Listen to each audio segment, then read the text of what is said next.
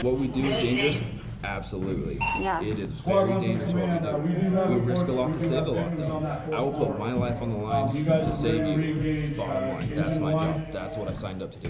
When you work in these conditions, you have to be the best of the best, and that requires top-notch training.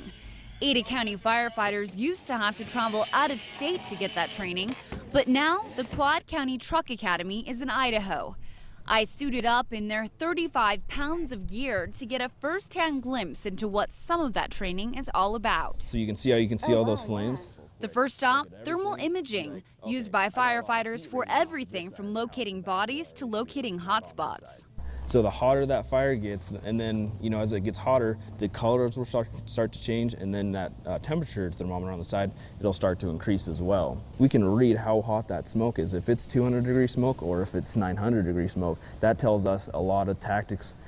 That'll change our tactics, what we need to do. The Academy teaches everything from search and rescue to rooftop ventilation. Because communication is crucial in their work, training together can make all the difference. If you use a common terminology and everybody knows the same steps, the same practices that you need to do when you're on a roof that's on fire or in a basement or any part of the building, that's really important.